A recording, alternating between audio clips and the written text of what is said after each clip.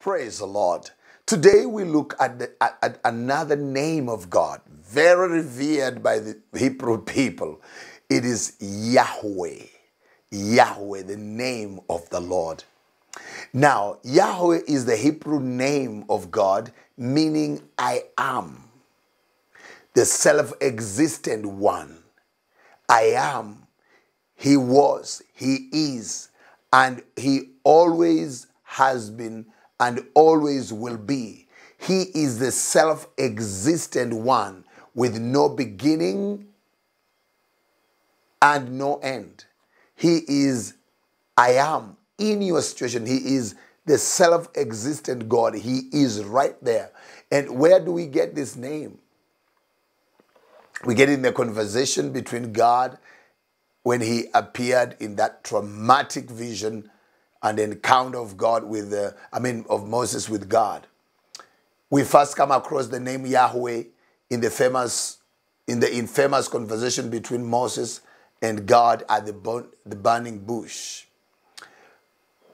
The Bible says in chapter 3, verse 14 and 15 of the book of Exodus. Exodus chapter 3, verse 14 and 15. The Bible says like this. God replied, I am who I am. In the Hebrew Bible, it is I am Yahweh. I am Yahweh, the self-existent God. Say this to the people of Israel. I am has sent me. Yahweh has sent me. God also said to Moses, say this to the people of Israel. Yahweh, which is I am, the God of your ancestors, the God of Abraham, the God of Isaac, and the God of Jacob has sent me to you. This is my eternal name, my name to remember for all generations.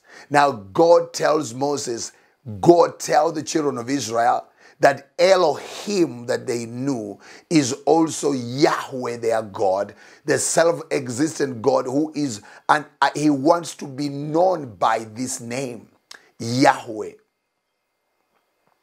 Let the children of Israel know me as Yahweh, Jehovah. Let them know me as Yahweh, their God. When you pray the name of God, Yahweh, you are praying to the one true God that has always existed and will have no end. So the name of God, Yahweh, is that self-existent God. He is there with you. I am. He is right where you are in your situation. You remember that old story that is told that there was this man that he was always seeing the two footprints. He was alone, but he could always see the footprints of two people.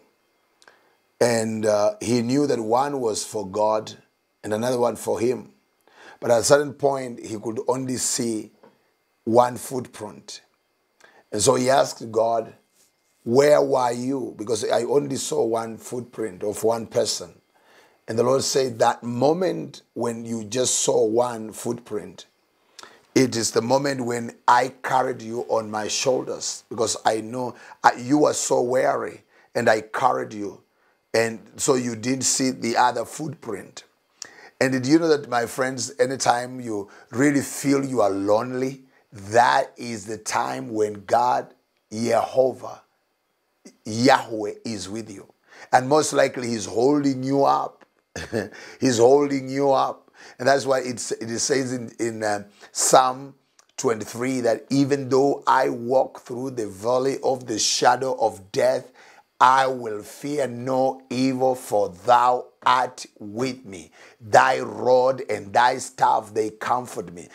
Yahweh is with you in the most difficult situation where your mommy, your husband, your wife, your bodyguard, or your doctor cannot be with you. Yahweh is with you.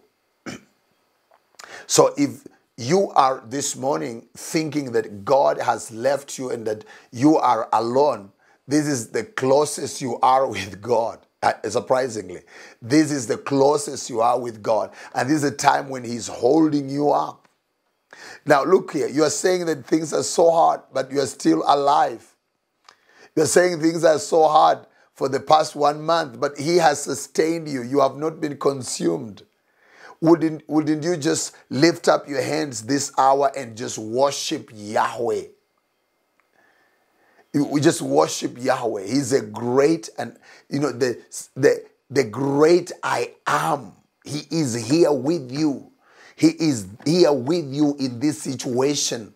He has not left you in that prison. He is there with you. He is the great I am. Praise be to God. He is great I am in your situation. Father, I just want to thank you and bless you for who you are. You are such a great and awesome God. Yahweh, the great I am. The self-existent God.